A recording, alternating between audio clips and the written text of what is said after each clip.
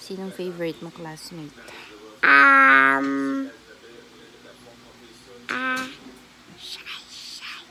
Hindi mo naman classmate yun eh. Classmate mo na boy.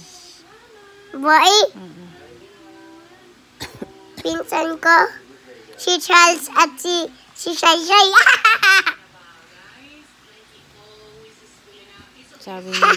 Sabi ni Daddy si Charles, ilalagay niya daw sa oven.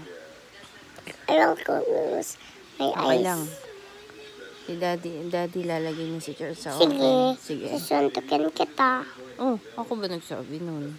Ikaw Si Daddy nga, sabi niya sa akin, ilalagay niya daw si Charles sa oven. Ikaw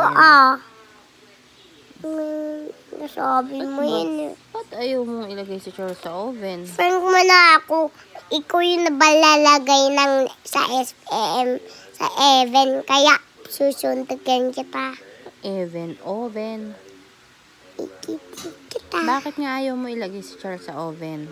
Kaya nga, pinsan ko eh. siya. Pinsan mo? Paano mo naging pinsan yun? Anak ba yun ni Tita Maika? Hindi mo yun pinsan. Classmate mo nga yun eh. Pinsan ko niya to. Pogi ba si Charles? Oo. Paano mo nasabing pogi yun? Para namang hindi. Parang na-flash kaya yung ilong. Hindi Paano mo nasabing pogi? Pogi niyan. Yung pinsan ko yan. Hindi mo nga yung pinsan. Classmate mo yun. Pinsan ko yun. Sino nagsabing pinsan mo yun? Wala. Oh. Ba't naman sinasabi mong pinsan mo? Di mo yung pinsan. Pinsan ko yun eh.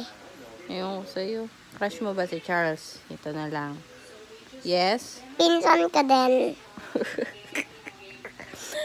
Kaya nga crush mo. Kaya lalagay ni Daddy sa oven. Ha? Okay? Si Daddy yung nagsabi nun. Hindi naman ako eh.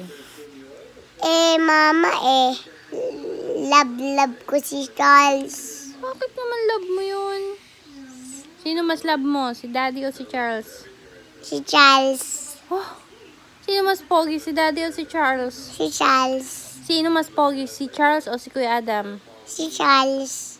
Uy. Si Kuya Adam. Grabe ka naman. Pogi-pogi ng kuya mo eh. Si Charles. Lalagay ko talaga sa oven yan si Charles eh.